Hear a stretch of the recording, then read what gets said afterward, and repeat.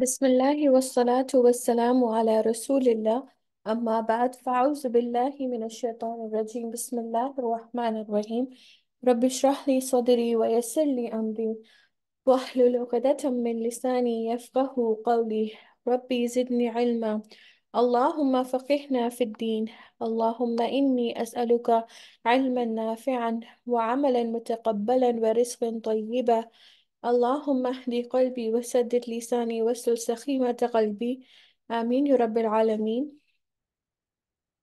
بسم الله الرحمن الرحيم. Allah subhanahu wa ta'ala says in the Quran, ayah number 196, وَأَتِمُّ الْحَجَّ وَالْعُمْرَةَ لِلَّهِ, to complete the pilgrimage, and so the major pilgrimage and the minor pilgrimage for Allah. So today's the ayah for today is the ayah that we'll be covering, or the ayat following from here are about the manasik of Hajj, which are the steps or the pillars, the steps in Hajj. And to be able to understand the ayah, we need to understand the steps of Umrah and Hajj. And this is important because without that, we will not be able to understand the upcoming ayat to its complete sense. So before we do that, before we go on to the detailed explanation of the ayah, we will go over the steps of Hajj. Do you want to take a look? Or you have?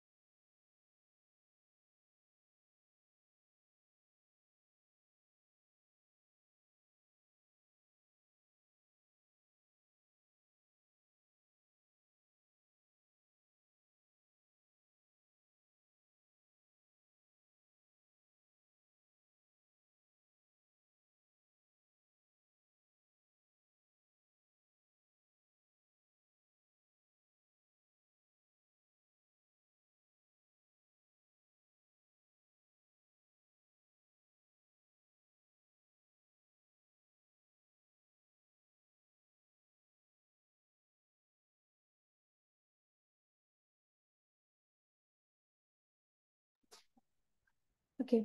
So inshallah, bismillah, the steps of Hajj wa Umrah. So here, just to understand, Allah subhanahu wa ta'ala, so Allah subhanahu wa atimul hajja wal umrah lillah. So what is the difference between Hajj and Umrah? So firstly, Umrah can be performed at any time of the year. Umrah can be performed any time of the year except in the days of Hajj. What are the days of Hajj? The days of Hajj are 8 of Dhul Hijjah, 8 to 13th of Dhul Hijjah. So Umrah cannot be performed in these 5 days. These are 5 days specifically reserved for Hajj. Other than this, Umrah can be performed at any time of the year. And Hajj cannot be performed at any time of the year except these 5 days in the month of Dhul Hijjah. So for example, if a person intends to perform Umrah on the 7th of Dhul Hijjah, they can do that. If they want to perform any other days of Dhul Hijjah, they can, except from the 8th of Dhul Hijjah up till 13th of Dhul Hijjah. So linguistically, the word Umrah means to visit a populated area. Okay, and we know the Haram, Allah subhanahu wa ta'ala had made the Haram and the area surrounding it at the place where people mathaba lillah, the place where people return to Allah, and it is, as we see even now, subhanallah, it's the most populated area in the world, basically, when it comes to the act of worship, which is being happening there. Okay, so Umrah again can be performed at any time of the year except so these things are important. If anyone would like to take notes, they can do so. Because and these steps are a bit technical, so you just have to follow along to be able to understand. Now, what things are, so Hajj has many steps in it, but for Umrah to be valid, it has um, it has 4 steps. For Umrah to be valid, for Umrah to happen, it's fairly simple, and it only has 4 steps into it. One is Ihram. Okay, what is Ihram firstly? Ihram means to enter in a state. Ihram is not clothing. Ihram is not a particular clothing. Yes, clothing is a part of it, but Ihram is actually a state in which certain things become haram. Certain things that are usually not prohibited, they are normal to do, but they become prohibited, and this is the state of Ihram. It's a state. Now, in this state, it also includes the clothing for men.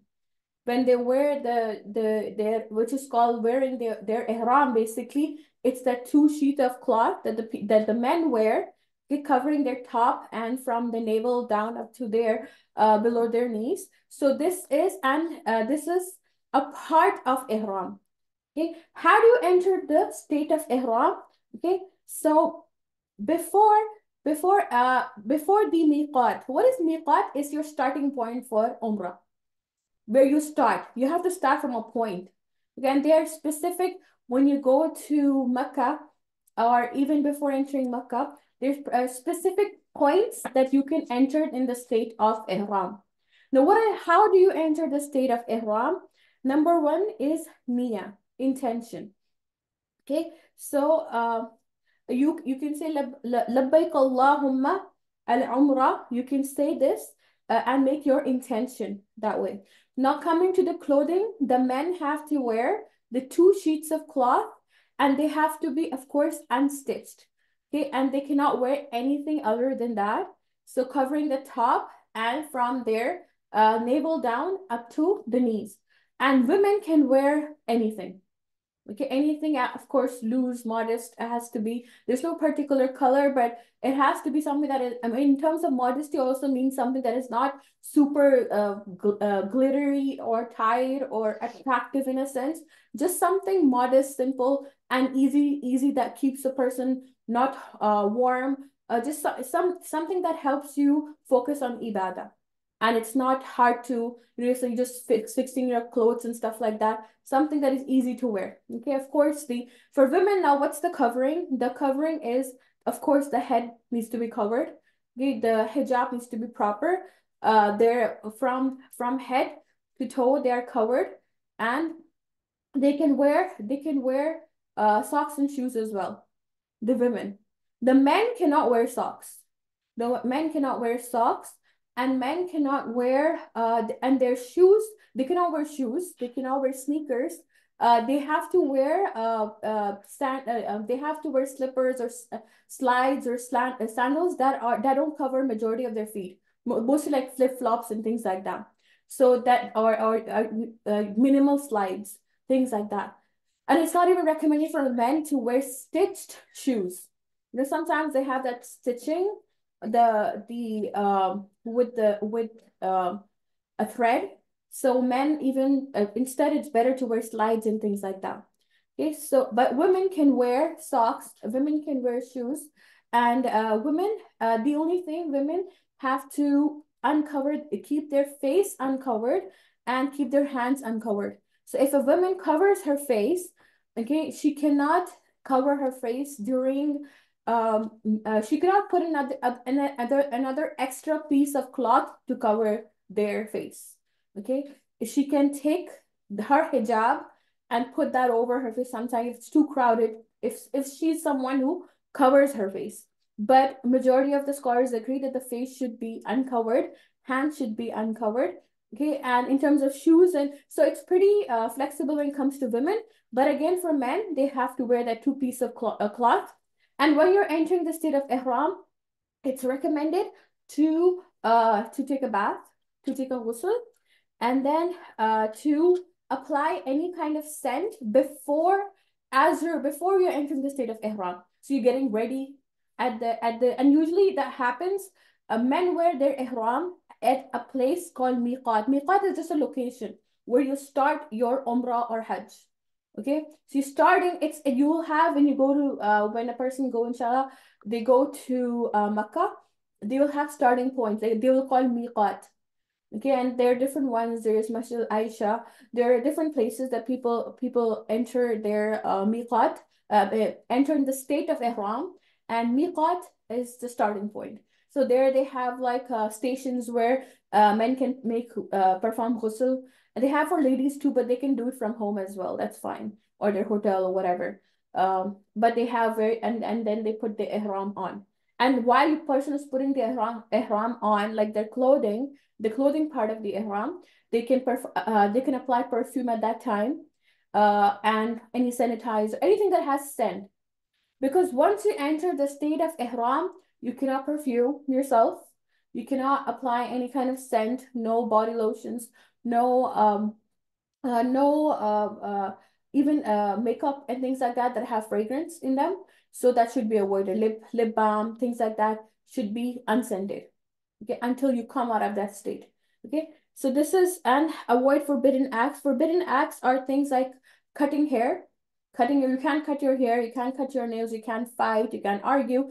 Ihram again is a state. Ihram is a state. It's not just clothing, it's a state that you enter. Clothing is a part of it. And so no arguing, no fighting, no pushing, none of these things. And no clipping of nails, no clipping of hair, no plucking things, no hurting things, no hunting. And because you're ihram, these things become haram. And anyways, in haram, you cannot do all this. You cannot kill any life, whether it's plants, animal, or hurt people. Yeah. And also in the intimacy between husband and wife, that also becomes haram in that state. Of course, a person can still take a bath. A person can still wash their face in the state of ihram, but don't use scented things. Okay, some people think that you have to stay unclean. No, of course you can make wudu, you can take ghusl, but you cannot use scented products when you're in the state of ihram. Okay, so once you're in the state of ihram, then you start saying the talbiyah, which most of you would have heard. Labbaik Allahumma labbaik, here I am at your service, O Allah. Labbaik la sharika laka labbaik. Oh God, I'm here at your service, and you have no partners. La sharika laka labbaik. Innal hamda, to you alone is all praise. Wa ni'mata, and all excellence. Laka wal mulk, and to you belongs all the dominion, meaning you're the most powerful. La sharika lak, and there's no partner to you. So this is talbiyah, which you stay until from miqat you go up to the Kaaba, the Haram area. Okay, this is all the way you're saying labbaik Allahumma labbaik. Okay, and you start saying that. Okay, now the days of Hajj, as mentioned earlier too, are uh, from the 8th of Zulhijjah to 13th of Zulhijjah. So 8, 9, 10, 11, 12, 13. All of these, the 6 days, actually not 5, sorry. These 6 days are the days of Hajj. Okay, why did we talk about Umrah? Because in the next slide, we actually have 3 kinds of Hajj. There are 3 kinds of Hajj. Sorry, going back to Umrah only. Going back to Umrah only, if a person is just going during the year just to perform Umrah, there is no Hajj. Okay, so what do they do? Can you go back to the steps, the mandatory steps? So number 1 is the state of Ihram. Number 2 is when a person enters the Kaaba is the Tawaf. You make Tawaf 7 times.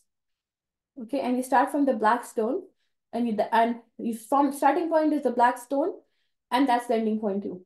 And you make 7 rounds of the the tawaf. Okay. Then after the tawaf, you have the sa'i. These are the mandatory ones.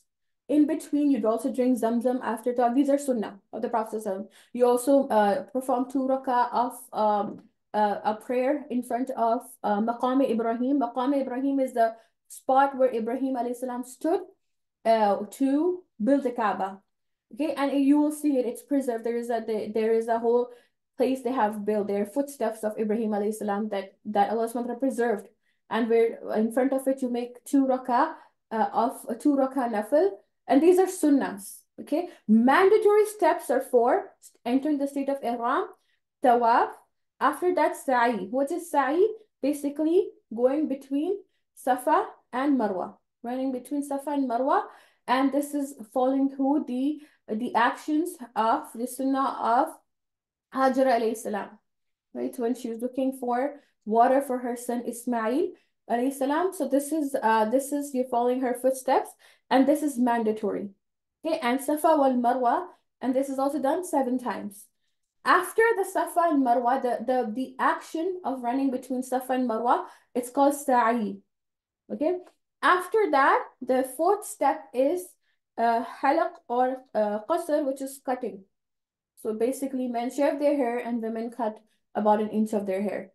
And literally, the umrah is done. So umrah can be done in a day. Umrah can be actually just done in few hours too. It's not long. There are 4 mandatory steps. If a person wants to just do umrah, this is what they have to do. And umrah can be performed in just a few hours. In 2 hours, one person can be done with umrah. Get a person who knows how to do it. They know the steps. It's pretty simple. And people do perform sometimes even multiple umrahs, and that's allowed. Okay. Now going into Hajj. Since our ayat about umrah and Hajj, there are 3 types of Hajj. Okay. Number 1 is qiran, tamattu, and ifrad. So these are 3 types of Hajj. What does it mean by 3 types of Hajj? Okay, so Hajj of Qiran, okay, where in this one, what happens is a person performs Umrah and Hajj together. So you can get like 2, you're getting the reward of 2, where you're performing Umrah and Hajj together. How does Hajj Qiran work? Okay, so first you make the intention of Umrah and Hajj. Okay, you say Labbaik Allahumma Umrah wal Hajj. So you say your intention. Okay, into the next slide. Labbaik Allahumma Umrah wal Hajj. And here a person is performing Hajj and Umrah together. This is called Hajj Qiran. Okay. Yes, this is a little technical. This is going to be, but it's of course it's a pillar of Islam. We should know. And so Allah subhanahu wa ta'ala gives us the opportunity to perform Hajj. It's a mandatory. Hajj is mandatory for anyone who has the ability to do so, who has the financial means to do so.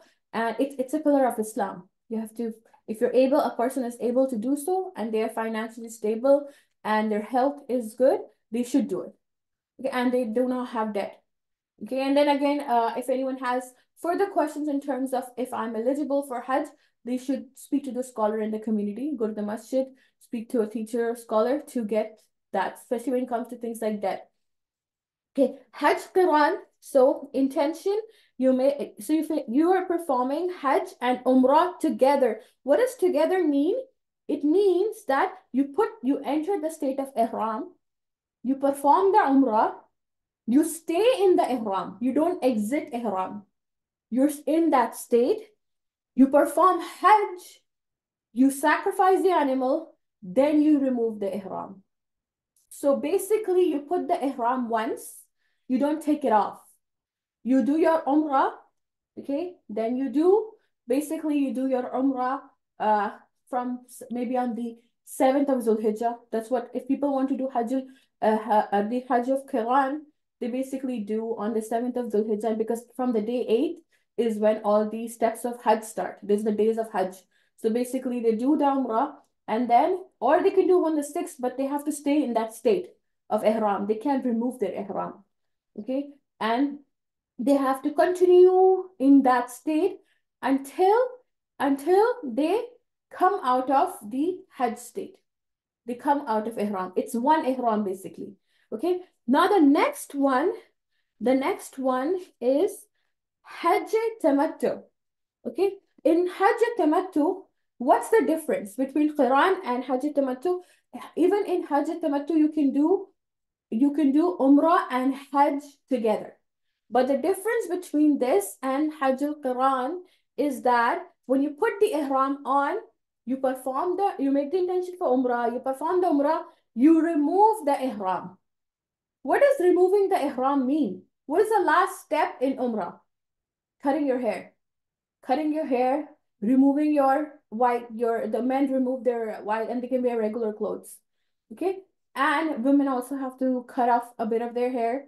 Okay? In this point, men can shave some of their hair or all of their hair. It's up to them. The sunnah is to do, but because they're going to do Hajj and they're going to put the ihram again, so they can shave off later after the Eid is done and everything. Okay? So they have to remove, they can remove, so in Tamattu, and people prefer this one because it's just easier. And this can be, you can perform, for example, let's say traveled, let's say from Canada, they went to Makkah on the 1st of Dhul-Hijjah.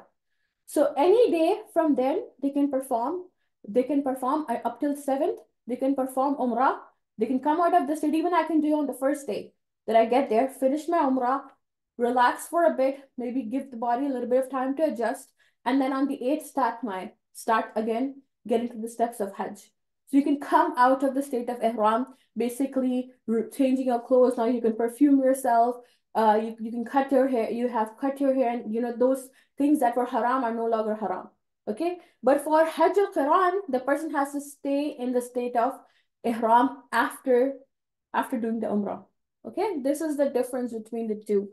Okay, so they remove the ihram, then on the 8th, they put the ihram back on, they make the intention for Hajj, they do all the steps of Hajj, and then they finally remove the ihram. The last one is called Hajj al-Ifrad. Okay, Hajj al-Ifrad, the third type of Hajj, which is basically you just make Hajj, no Umrah. Okay, so no Umrah, just Hajj. You make the intention for Hajj, you put on your ihram, do all the steps of Hajj, and you come out of your ihram.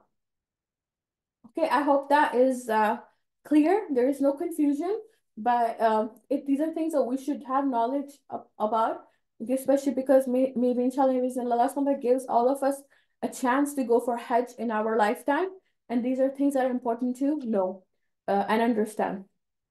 Okay, so for Hajj Tamattu and Ifrad, what is the intention? What do you say? Allahumma labbaika hajjan. Because you come in both tamattu and ifrad, you put on new ihram.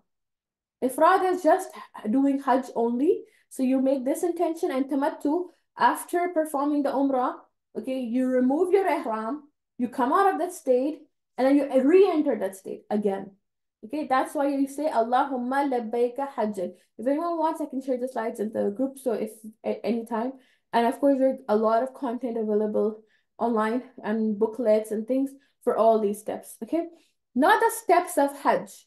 What are the steps of Hajj? So till now, we spoke about the steps of Umrah, and we spoke about the three different types of Hajj. Okay, Hajj Qiran, Hajj Tamattu, and Hajj Ifrat. Okay. Now, the first step that is there is a person has to go from, they have to go from so they go from their miqat, basically they enter the haram and they go to Mina. Okay, this is a station, it's close by. Okay, they go to the place called Mina and they camp there, and this is on the 8th day. The 8th of Dhul-Hijjah. It's the day 1 of Hajj. On the day 1 of Hajj, Dhuhr, Asr, Maghrib, and Isha are prayed at Mina. So from Zuhr time till Isha, it is prayed, and person can shorten their salah. They can shorten their salah. They can combine it, but they can shorten it. Okay, because they're in a state of traveling. Okay, so Dhuhr, Asr, Maghrib, and Isha are prayed at Mina on the 8th of Dhul-Hijjah. This is okay. Then the next, so what is the sunnah of the Prophet ﷺ? The sunnah of the Prophet ﷺ was that he would spend a whole day at Mina, pray the Fajr prayer and wait until sunrise. So basically what he would do, he would pray Zohar, Zohar, Asr, Maghrib, Isha, okay, and then wait until Fajr of the next day, okay? And the next day, the 9th of Dhul Hijjah. Okay, so this is what happens. And it's not, if you follow the steps sequential, it's not actually very complicated. It's not that complicated, it's simple. On the 8th day, where are you going? You're going to Mina. It's an encampment. There are going to be camps there. We're going to stay from Zohar, Asr, Maghrib, Isha, and the Fajr of next day. Okay, and you're going to pray there. In that state, stay in the state of Ibadah. That's on the 8th. The first day one is the 8th of Dhul Hijjah. Next come the 9th of Dhul Hijjah, which we all know is the day of Arafah. What do we all do on the day of Arafah? We fast, right? The day of Arafah is the one who fasts on from the hadith of Prophet, the one who fasts on the day of Arafah, their previous year sins and their upcoming year sins are forgiven. Okay? And this is the day of course, the whole journey of Hajj is a time to make dua. And the one who performs Hajj and their Hajj is accepted, they come out of the Hajj as a newborn, basically sinless, without any sins. Okay, so, but the most important day in Hajj is the day of Arafah. Those who are performing Hajj and they are physically at Arafah, they do not fast. We fast. The people who are not performing Hajj, they fast on the day of Arafah. But the people who are performing Hajj, they don't fast on the day of Arafah. Okay? So what is Arafah? Okay, Arafah is a plain. Again, it's a small hill. Okay, and that whole area is called Arafah. The whole area, there is going to be a small hill, you would see.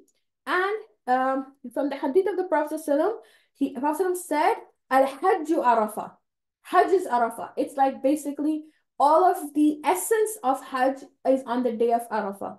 Whoever reaches the night of Arafah before rising of the sun at dawn, the next day he has completed his pilgrimage. So what was the thing that you do? So you stay in Arafah. So after Mina, you leave the next day, and before Zohar, you get to Arafah, which is the day Dhul Hijjah 9th, day 2. 9th of Dhul Hijjah, day 2. Okay. What are the things that a person does? Make a lot of dua, ask Allah's forgiveness, ask for Allah. This is the day, you see a lot of people making dua. Rasulullah sallallahu alaihi wasallam, Salama reported that Rasulullah sallallahu alaihi wasallam had both his hands up in the air, okay, and from Dhuhr until Maghrib, and he was making dua continuously. This is a time to make lot of dua, okay, out on the day of Arafah. So and it's a sunnah of the Prophet that he would pray Dhuhr and Asr together, okay, at Dhuhr time on the day of Arafah, at Arafah. And there are a few pictures you'd see of people gathered on this hill, okay, making a lot of dua on Arafah. The masnoon, the sunnah dua to make is La ilaha illallahu wahdahu la sharika lahu. There is no God but Allah, the one having no partner with him. Lahul mulku wa lahul hamdu. To him belongs the dominion, and to him belongs all the praise. Wa huwa ala kulli shay'in qadir. Okay, so La ilaha illallah wahdahu la sharika lahu. Lahul mulku wa lahul hamdu wa huwa ala kulli shay'in qadir. This is the dua to make on the day of Arafah. And even the people who are not at Hajj can make this dua. We can also say it. Yep. Then after this, so after Asr, what do you do on the second day, which is the 9th of Dhul Hijjah? Okay, so I hope you're following along. Day 1 of Hajj is the 8th of Dhul Hijjah.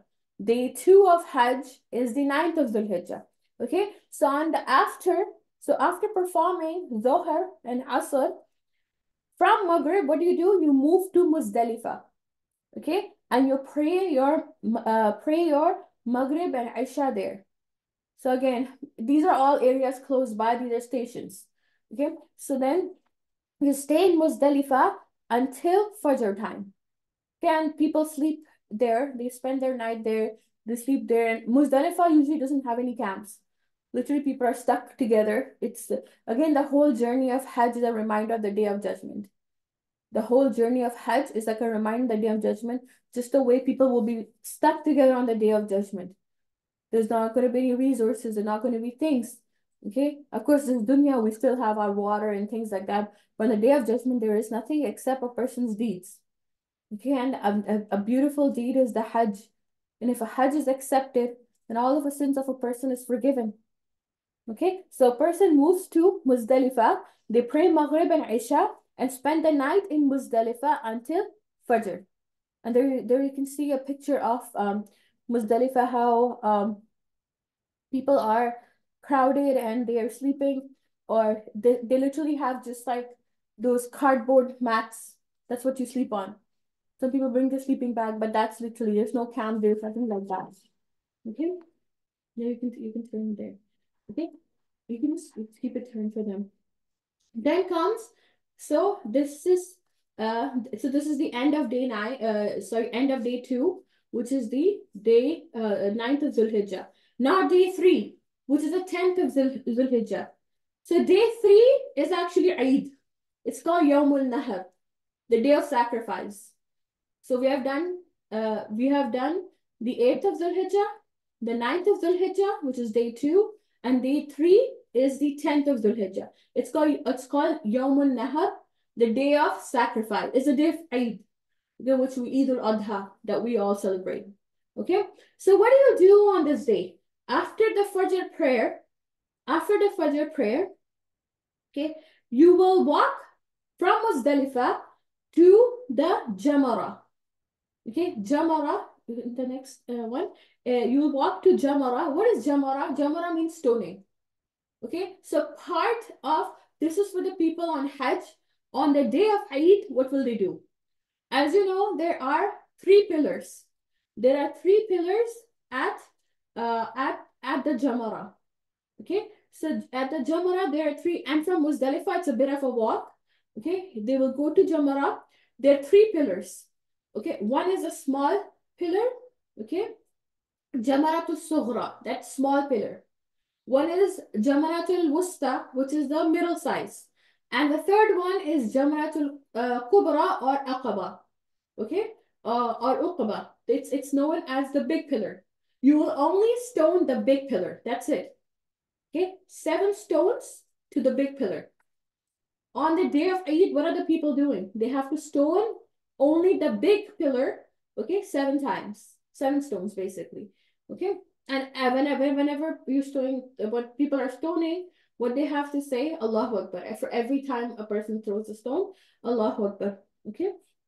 After that, you could return to Mina after throwing the stones at the big pillar and perform tawaf or sa'i on any day after. So basically, the main things that needs to be done on the 10th day. The 10th day, the main thing needs to be done is stoning that biggest pillar and sacrifice. That's the main thing that needs to be done. Sacrificing the animal. Okay? So how people on Eid al-Adha, what is the sunnah to sacrifice, right? So that's what people have to do on the 10th day, which is the day of Eid. Okay? The person needs to do is stone the biggest pillar at the Jamara and the sacrifice of the animal. Now with that, this is the day of Eid. Okay, this is the day of Eid. Okay. Also, people at the day of Eid, they partially come out of the ihram. Now you can perfume yourself. You can wear a nice jubba, abaya, whatever, new dress. Okay. The only thing people cannot do, because they're still a little bit in that state, they've not exited the Hajj completely, is not have the people cannot have marital relation. Other than that, they can now come out of the ihram. They can now come. They can perfume themselves and all of that. Okay. Also, the other thing that needs to be done, and it can be done on the 10th day, or 11th, 12th, or the 11th or the 12th. Okay, because it gets too crowded on the tent and everyone's trying to do, is to also again make tawaf and sa'i. Actually, it's not again because we till now in Hajj, in the steps of Hajj, we have not made tawaf. We have not done tawaf and sa'i. The tawaf and sa'i that I mentioned was for Umrah. Till now, the tawaf and the sa'i are not done.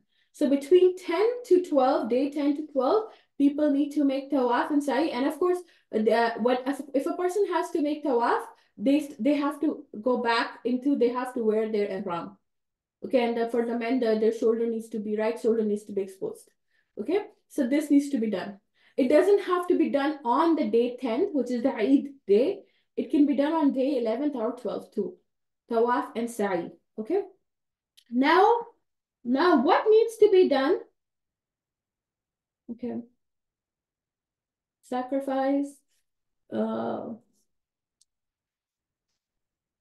tawaf. You see, women will only cut a fingertip length of their hair. Then they perform the tawaf and sa'i. Okay, after sacrificing and shaving, okay, a person on day 11, and so what is the purpose of day 11th, 12th, 13th? Because they're also part of the, when a person has done their tawaf and sa'i and all of that, what is the purpose of day 11th, 12th, and 13th, which is there's still 3 more days left of Hajj. What do you do? Okay, so these 3 days a person spends at Mina, okay, in their camps.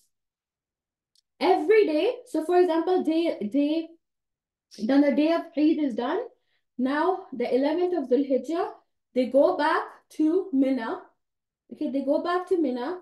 They collect 7 plus 7 plus 7, 21 stones. And they stone these 3 pillars of the Jamara area, okay, between Zohar and Maghrib. Basically, these rest of the days are spent stoning the pillars. And other than that, it's all ibadah. You make dua, you're in the state of zikr, you're praying, okay? All of these things you're doing, okay? And then, so you throw 7 stones while saying Allahu Akbar on the small pillar, middle, so small jamara, middle jamara, and big jamara. Big pillar, small pillar, big pillar, middle pillar, and big pillar. Ask Allah's forgiveness and make sure you're following. You're not on your cell phones. You're still focused on. You're still in the state of Hajj. Hajj is not over. Okay. Then so this is the same thing that happens on day 11 and 12. So basically, the actions, the rituals on these 2 days, 11th and 12th, are stoning the Jamara. And on the day of Eid, which was the 10th of Dhul Hijjah, you only stone the big Jamara. You don't stone the rest of the other 2. And the main thing is follow the Sunnah. You don't go above Rasulullah Sallallahu Alaihi Wasallam. You don't go above him. You don't be extra, I'm going to... But what does those pillars signify? It signifies shaitan. Some people try to be very extra and then start hitting on the 10th day, also start hitting the rest of the pillars. No, just do one, the big one. And the 11th and the 12th, you stone all the 3 pillars. Okay? So again, stoning is done between Zohar and Maghrib time. And then after that, you are free to do any kind of ibadah. You're still in a state of ibadah. Okay? On the day after, so when you're done stoning on day 12, what do? You can complete your Hajj by moving out of Mina. Okay? And if you choose to remain in Mina after Maghrib, you will need to stay for the last day of stoning as well. Okay, so basically, Rasulullah Sallallahu Alaihi Wasallam, he stayed until the 13th of Dhul Hijjah at Mina. Okay, after the last day, which is the 13th of Dhul Hijjah, okay, you do again the stoning. Basically, 11, 12, 13, you're just stoning these pillars. Okay, on the 13th, your Hajj is complete and you do a farewell tawaf. You just do a farewell tawaf, which is 7 times. You go around the Kaaba and Hajj is officially complete.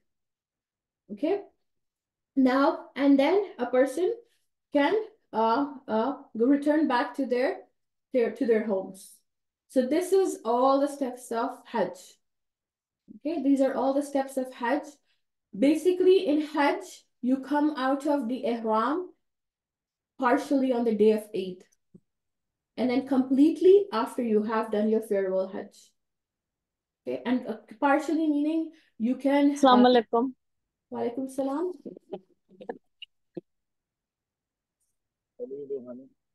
Did you see? Sorry. Okay.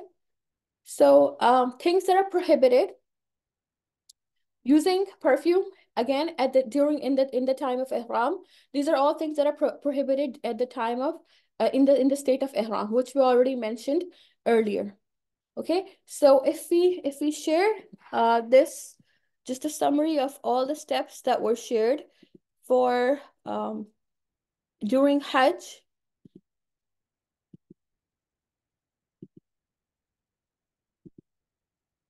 Let me share it again.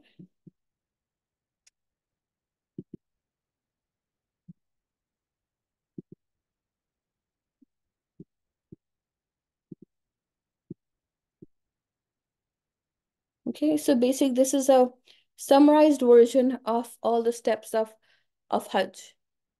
Okay, so day one, and then day two. Day one is if you perform tawaf if you're doing the umrah. You only perform tawaf if you're doing the umrah. Otherwise, if a person has already done the umrah and they've come out of the state of ihram, then their hajj starts at Mina. Okay? And they only perform the tawaf and sa'i on the 10th day or after that. Okay? Again, I understand this is something technical, and the best way to understand the steps of hajj and umrah is to do it. The one who has done it can easily understand and explain better. Okay? So when you do it, otherwise this is just theory, right? This is just theory. So when you do these steps, these manasik, they're called manasik. These are steps, parts of Hajj. Okay, when a person does this, and Hajj is called a journey of lifetime, a journey of each person. It is a pillar that should be fulfilled when a person is able to do so. Okay, and to check the eligibility of a person, they should just contact their the main thing is to not be owing something, because the debt needs to be paid before. Also, Hajj can be performed on behalf of another person. Someone's parents have passed, okay, and they have, let's say, wealth left, inheritance, but that parent did not perform Hajj. So from the wealth, first thing before distributing the wealth, know how we did about the distribution of wealth and will and all that, the first thing that needs to be done is that the child should perform Hajj on behalf of the parent. But the one performing the Hajj should have first performed Hajj themselves first. Then they can perform as someone else. Okay, so now after all these things, what does the ayah say? Ayah number 196 about so hopefully this gives you a background about Hajj. Okay. Now Allah subhanahu wa ta'ala says, and we'll go on part of this ayah. وَأَتِمُّ الْحَجَّ وَالْعُمْرَةَ لِلَّهِ. Complete the Hajj and Umrah for Allah. And this is the usul in anything of deen. We need to complete it. We need to start. We need to complete. Whenever we start something, not just Hajj or Umrah, anything you commit to when it comes to deen, okay? Whether it's a course, whether it's a class, whether it's an action, whether it's helping someone, you complete it. Yes, you bring it to completion. And ibadah needs to be done to completion. Okay, and do not take on yourself too much. Do not commit to too much when you cannot fulfill it. Small but consistent actions. So the Hajj and Umrah are for Allah, and Lillah meaning what? Why does Allah say that Hajj and Umrah are for Allah? Because sometimes people, or it is taken as a thing of show off. Oh, I went for Umrah, I went for Hajj, I've done these many Hajj. They're for Allah and they're not for, this should not, these actions, acts of ibadah should not increase or bring pride in a person. They're not there only and only for the sake of Allah. Okay. So here Allah subhanahu wa ta'ala says that فَإِنْ أَحْسِرْتُمْ فَمَا اسْتَيْسَرَ مِنَ الْهَدِيِ. And but if someone is prevented from proceeding, then offer whatever sacrificial animals you can afford. Meaning, if you're not able to get to any step of Hajj, Hajj has many steps, right? What if a person is not able to fulfill one of the steps of Hajj? Okay, what if this came in, what if their ihram got violated? Okay, what if like for some need they had to wear socks? Like, people have injuries and then they have to wear socks, let's say, but you're not allowed to wear anything stitched or cover your feet for men, for example. Okay, or for some reason you could not get to a certain point, or maybe you got into a fight or something. This also violates the state of ihram. So if any of the state, any of the steps are missed, or a person doubts that there is something, what should they do? Then Allah subhanahu wa ta'ala says, that ولا ولا تحلقوا رؤوسكم حتى يبلغ الهدي محله. And do not shave your head until you have sacrificed basically you've offered if you have offered a kafara for any missing step. So you have to pay up for any missing step that happens. This can also be for women.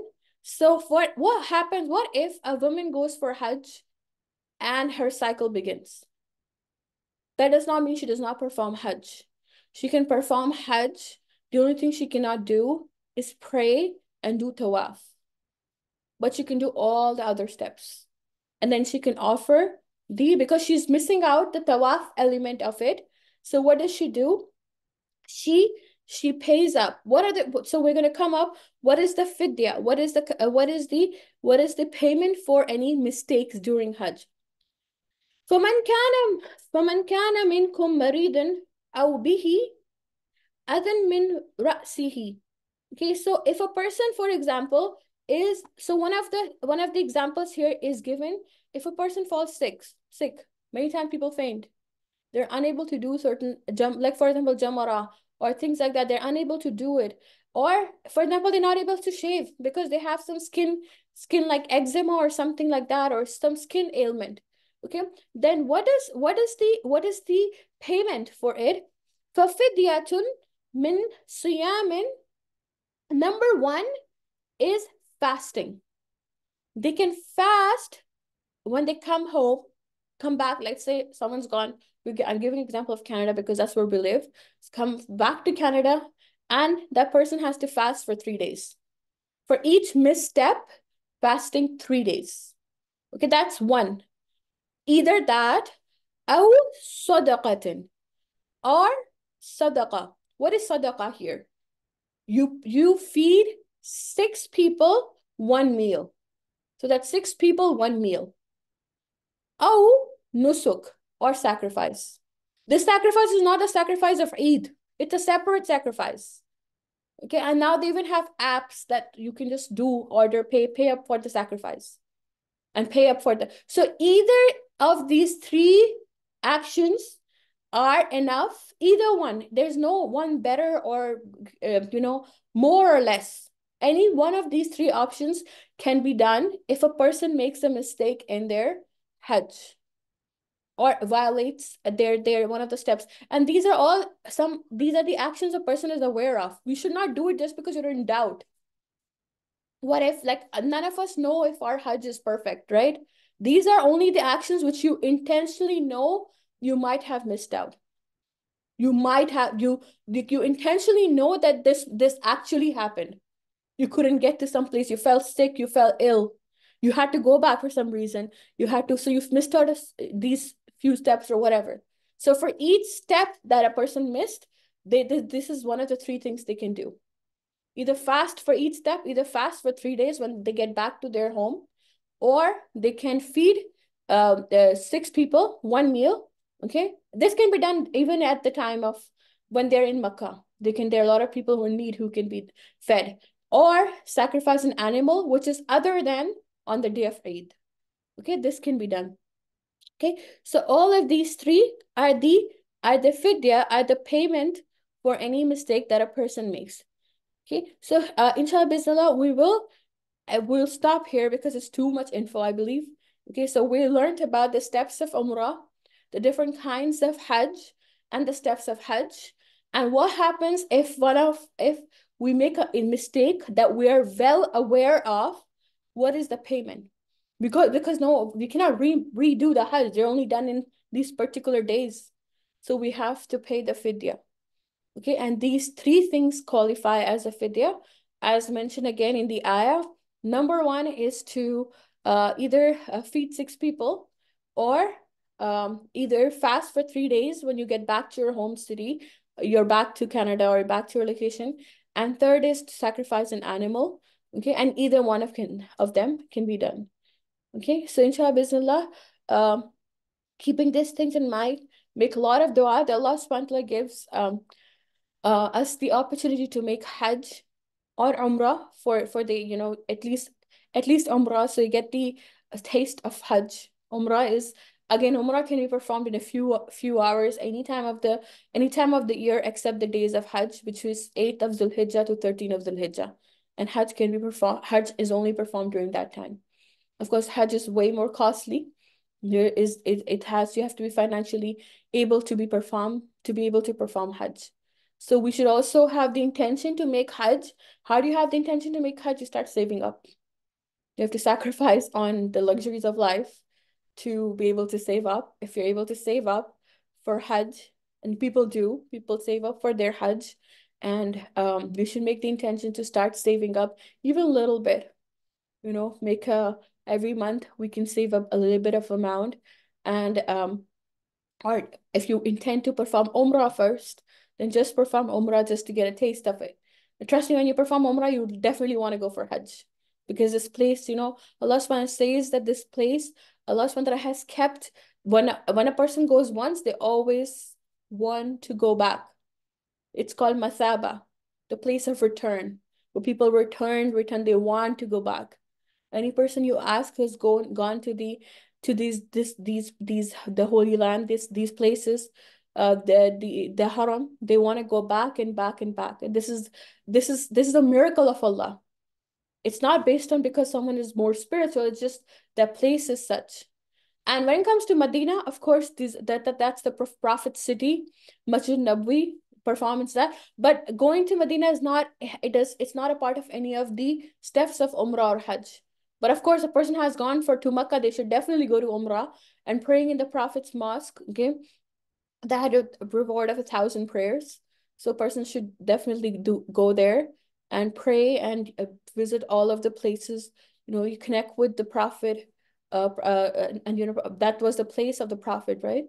And so, inshallah, bismillah, we will end our class. If anyone has any questions, or if you would like to know more, a lot of resources again are available online. There are videos of stuff. Videos are even better. Pictures better than pictures.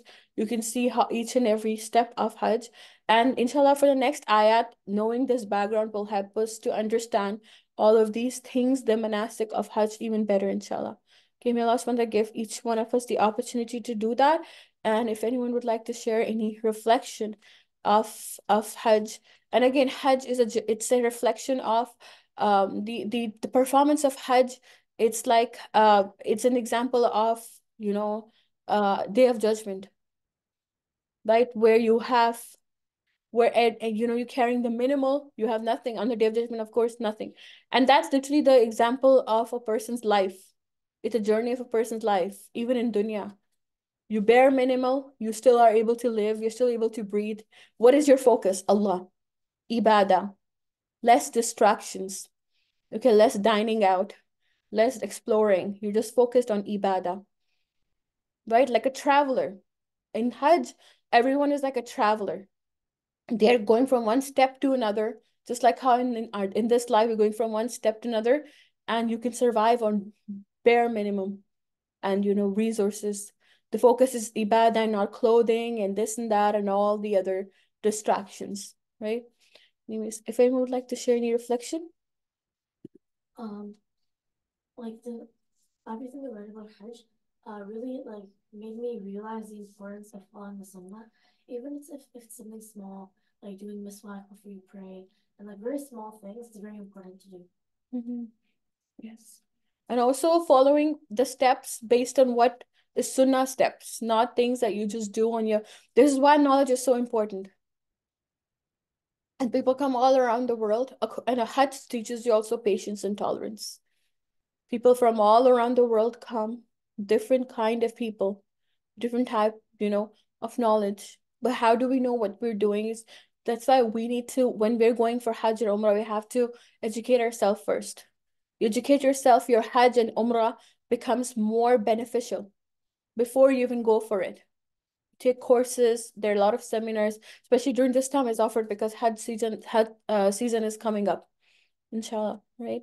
So education and importance, you only value, a lot of people go for Umrah and Hajj, but they come out without any change because they don't understand what they're doing, right? So understand, when you understand now, like you would want to go and you would want to perform these actions and the actions based on the Sunnah of the Prophet Sallallahu Alaihi Wasallam. Yes. Anyone else?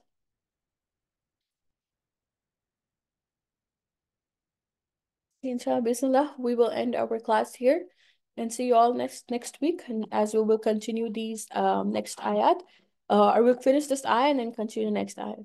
Inshallah. سبحانك اللهم وبحمدك نشهد أن لا إله إلا أنت نستغفرك ونتوب إليك. السلام عليكم ورحمة الله وبركاته.